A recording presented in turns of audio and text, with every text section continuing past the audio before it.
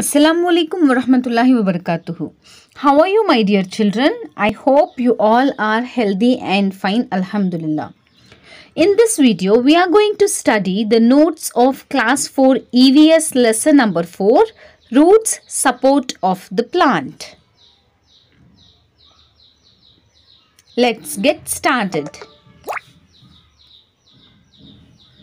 First main, content words. First one, saplings. Number 2, soil particles. Number 3, nutrients. Number 4, moisture. Number 5, seedlings. And number 6, supporter. Second main, answer the following questions. Number 1.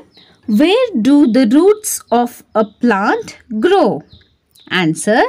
The roots of a plant grows under the ground.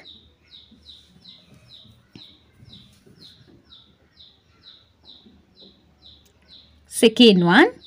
What is the color of the root? Answer. The color of the root is brown. Number 3. Name the roots which we eat. Answer. Beetroot, radish, carrot, turnip, etc. are the roots which we eat. Number 4. What are the functions of the roots?